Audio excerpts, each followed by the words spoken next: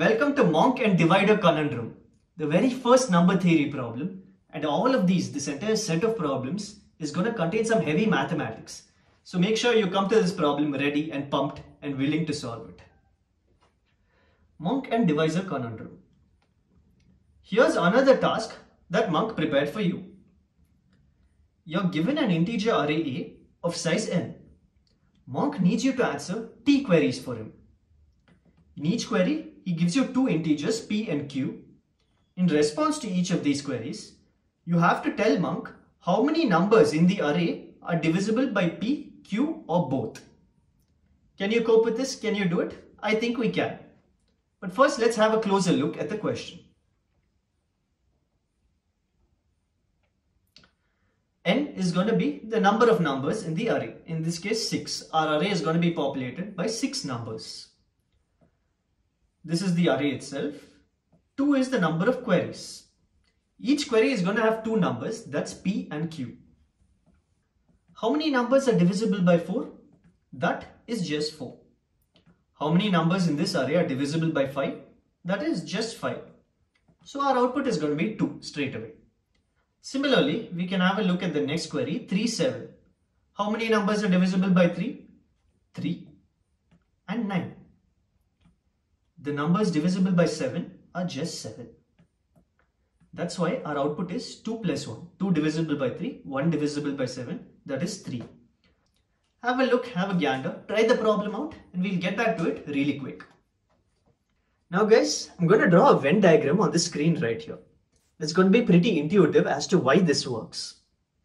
This first circle is going to represent every number that's divisible by p. This next circle, every number that's divisible by q. Here you can see we've counted the center section twice, which is why we've got to remove it once, so as to ensure we've counted each section just once. What does this mean? Let's say we've got an array. To compute the total number of digits and to return the correct result, we're going to have to count the numbers divisible by p, the numbers divisible by q, and remove the numbers divisible by both p and q. That is going to give us the correct final result. Say this is your array right here. 1, 2, 3 and 6. P and q are 2 and 3. 2 gets included once and 6 gets included once when we count the numbers divisible by 2. When we count the numbers divisible by 3, 3 and 6 both get included. 6 has been counted twice. We've got to remove one of those inclusions, which is why we subtract 1. The general formula is count how many numbers are divisible by p, count how many are divisible by q, and remove all those that are divisible by p and q. And you do that by calculating the LCM. My fellow hackers, here's the code. N and A, we're simply taking the first two lines of our input. N is the length of the array, and this is the array itself. Here, what we're going to do is, instead of waiting to read the query, instead of waiting for an input to come in before we calculate, what we're going to do is pre-calculate every possibility so that the moment a query comes in, we will already know the answer. How are we going to do that? First, we'll identify the maximum element. So the maximum element in this array is 9. So we're going to say maximum is 10, 9 plus 1. We're going to calculate the frequency of each element from 0 to that maximum element. Now we populate that frequency array. 0 is not present in our array, so its frequency is 0. 2 is present, so its frequency is 1. There's only one occurrence of 2, one occurrence of 3, and so on. This is in order to identify duplicates. So say there were two 2's in this array. 2, 3, 5, 7, 4, 9, 2. And let's say our query had 2 in it. So either P or Q was 2. 4 would be divided by not just 1 2, but by 2 2's. The count would have to increase by 2. That's why we've got to keep a track of the frequency. Here's where we pre-calculate how many numbers each element divides.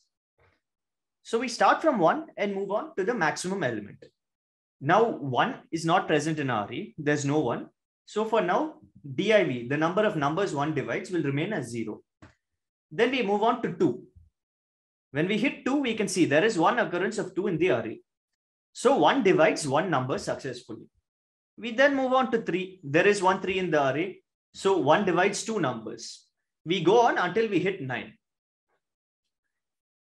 Once this iteration is done, once the first iteration is done for I equals 1, 1 divides 6 numbers. And then we move on to 2.